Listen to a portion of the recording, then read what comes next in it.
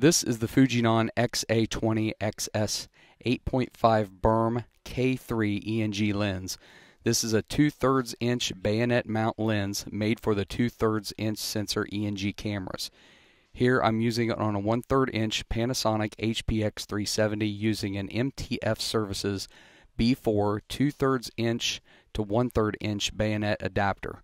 The K3 is a 20x optical zoom with 2x optical extender, giving it a zoom range of 8.5 to 170 mm equivalent at f-stop 1.8 from 8.5 to 113 mm. It has an 82 mm thread for use with 82 mm filters. Today I'm going to show you sample footage and compare the image and focal length to the stock Fujinon XT17x4.5BRM-K14 lens that came with the camera kit. This is a 1/3 inch bayonet 17x optical zoom lens with no optical extender. Click the links in the description for more spec information and to see pricing for each lens. Now let's take a look at each of the lenses in action. We're going to start off here with a wide angle shot from the K3 lens. This is about 20 yards from the quartz. So I'll pan left here and pan right. This is all raw video. And this is full wide. Now I'm going to zoom in here. This is without the extender. And you can see how close you can get to the woman on the court with the K3 lens. We'll zoom all the way back out. Pan to the left side, zoom in to the other guy on the other side of the court. So this is a wide to super telephoto lens, that's how it's described. And so this is without the extender. We'll zoom back out. Now I turned on the extender and you can see where the length is zoomed out. But also when we zoom in here, we're going to get to see how tight you can really get with the lens. So despite being a good distance away, we can get good tight shots from a distance. Zoom back out. We'll zoom all the way in, and you'll notice how close he is. Can't even really follow him fully zoomed in. But here in a second we'll zoom back out, and I'll give you a better idea of the zoom length with the optical extender turned on. So we're going to zoom in towards the car. This is no extender. There's the extender. Zoom all the way in to the front of that car. And then we're going to zoom back out. Turn off the extender. You can see how far away it was. It's actually further away than what it looks like in this footage because of the focal length of the zoom lens. One more time, zoom back in.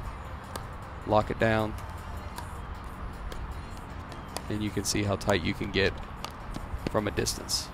This is the same shot using the K14 lens, the stock lens, 17x optical zoom. This is full wide. You can tell a much wider field of view with that lens. However, it doesn't zoom near as far. So this is all the way in, and again, this lens does not have an optical 2x extender. This is as far as you can get into to zoom in. Much different from the K3. But again, it is a 4.5 mm equivalent, fully zoomed out, so you do get a wider field of view with that stock lens. I'm going to zoom back out here in just a moment and give you a sample. We're going to zoom in on the car from wide, and you can see the difference on how far you can shoot from a distance using the K14 lens compared to the K3 lens.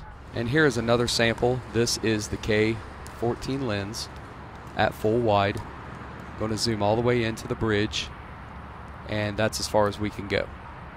That is the K14 lens focal length shooting at this bridge. This is the same shot using the K3 lens, and we're going to see with no extender how far we can zoom in. So there's the walkway, and we will zoom back out with the K3 lens here in just a moment. Now I'm going to turn on the 2x optical extender, and we're going to zoom back in on the bridge and you can see how tight. The focus is extremely critical here. You can fine tune it with the macro, but this shows you how tight you can get in using the K3 lens. One more sample here using the K3 lens. Got the Devon Tower. I'm going to zoom all the way up to the Devon Tower, no extender, and you can get pretty close to the top of the tower.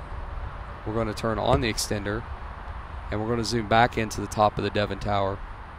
And if there were window washers or people up there, you'd be able to see them pretty good with this lens. I'm going to zoom back out, turn off the extender, and there you go. So this is a sample of what an interview would look like with the K3 lens. And then here you can see with shooting with my iPhone, you can see how far away you had to position your interview subject from the camera to be able to get this shot. So a little bit further away definitely than the stock lens, which I'm going to show you next. So here is the same shot with the K14 lens, same interview framing, but here with the iPhone video you can see how much closer the interview subject is able to stand to the camera compared to the K3 lens. So just something to keep in mind, your interview subjects do have to stand further away from the camera using this lens. So that is just a overview and sample footage from the Fujinon XA20sx8.5BERM-K3 ENG lens. Again, link in the description for more specifics, specifications, and also pricing.